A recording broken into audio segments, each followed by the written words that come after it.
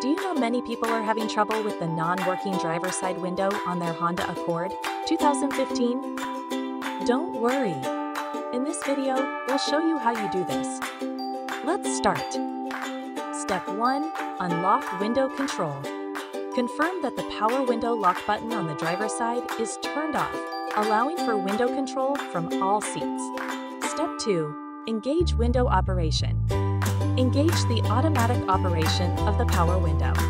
Push down firmly to open and pull up firmly to close. Opening or closing should be fully functional. Step 3. Use manual operation. Use manual operation. Push down lightly until the desired window position is reached. Pull up in the same manner to close the window. Step 4. Check auto reverse function. Investigate the auto reverse function. If working, windows should stop closing and reverse once resistance is sensed. Step 5. Ensure auto reverse on. Make sure the auto reverse function is not disabled. Avoid continuous pulling off of the switch to keep this feature on.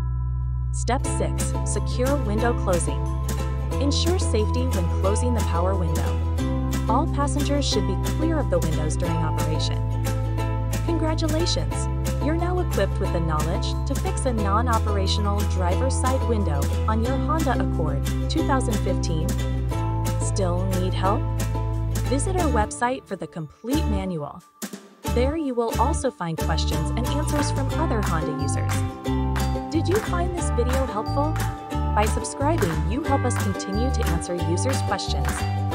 So, subscribe to our channel. Thanks for watching, and see you in the next video.